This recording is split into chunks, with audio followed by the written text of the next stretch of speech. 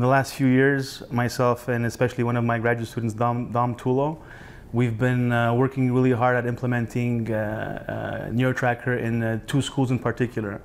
One school is a public school in Quebec City, and another private school for kids with difficulties in Montreal.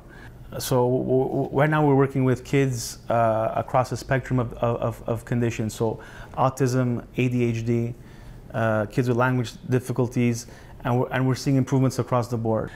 One thing that we're happy about, again, at the beginning was that the NeuroTracker training is accessible and potentially adaptable. So this is something else that's very important in our domain, where you have kids with different levels of functioning. You could adapt the NeuroTracker baseline to their level of understanding and learning, and then build and push, if you will, or train the attentional brain to improve as a function of time. So actually these kids who have difficulties, intellectual difficulties, were able to learn, so their performance increased as a function of time on NeuroTracker, and this increase in performance on NeuroTracker transferred to both other attentional tasks and also mathematics. This is, if you will, bang for buck, if you will. It's incredibly, it's been incredibly uplifting to see that just 7 minutes a session, 20 minutes a week, and we're getting some really positive results.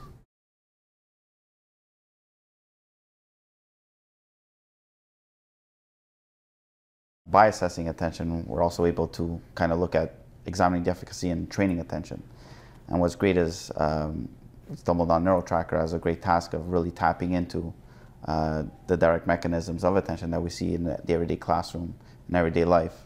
And we're able to look at that and see like how repeated practice or repeated exposure to a task which really taps into these mechanisms, how it can improve and train attention and learning as well.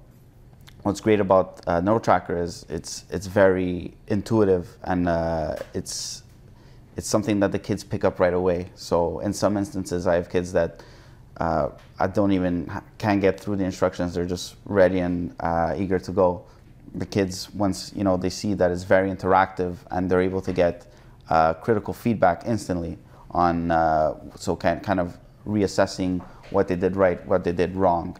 And that's something that's great in learning as well, is you want to keep the student in that kind of zone, in a zone of proximal development. And we get a lot of students that say, like, I actually feel my attention at work when I'm doing this. They can actually feel it, like turn around to me and say, my brain's working right now. So that's something that's very cool, and we love to see that on an everyday basis.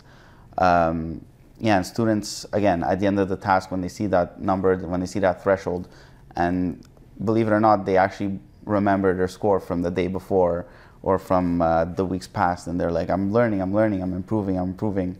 There's a lot of high fives and a couple hugs, and then they go back to class with a confidence boost. So it's nice to see really that coming back on the parents who are not there, who are not able to see on an everyday basis what their child has been going through, that they notice the effects at home, they notice the effects outside of the classroom and in the home setting.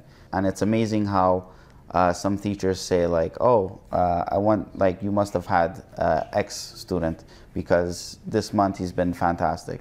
Or there's so many cases of that. So we're really glad to see that really in the classroom as well, the teachers are really seeing some differences of how, like, they're more focused, more calmer, more receptive to learning.